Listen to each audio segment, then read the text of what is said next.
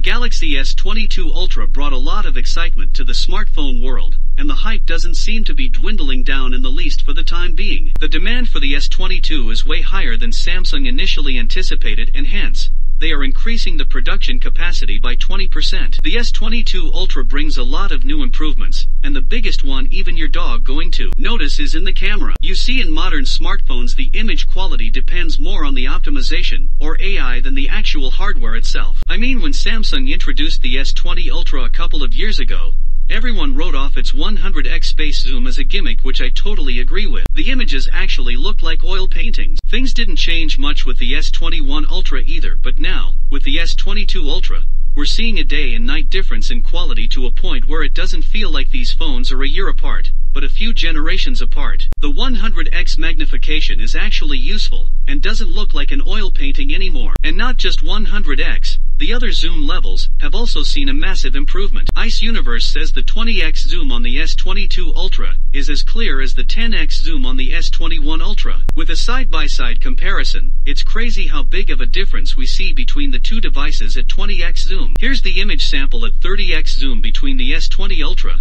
S21 Ultra, and the S22 Ultra, and you can see how far they have come in just 2 years. And not just the zoom, the overall camera, including the night photography, portrait photography, video and more, has seen a massive improvement as well. I mean, take a look at the edge detection here, and this beautiful night photo where it actually looks like it's night with a black sky and lots of details in the subject. Safe to say Samsung sits right at the top when it comes to cameras, far above the iPhones and the Pixels of the world. With that said, here's some good for the S22 buyers. You see, the new chipsets are built on a 4nm process, and they are, but that also means they generate a lot of heat. To counteract this, Samsung made a new cooling system where they increased the area that the vapor chamber covers, improved the heat transfer, and also used another graphite sheet. And it looks like the new tech is actually working. Tom from Tech Chap made a video with his Exynos 2200 variant, where after putting the S22 Ultra through benchmarks, it actually runs cooler than the S21 Ultra. Not only that, the sustained performance of the Exynos 2200 is way better than the Exynos 2100 on the S21 Ultra, which is great news for European users. That was one of the biggest drawbacks of Exynos chipsets in the past,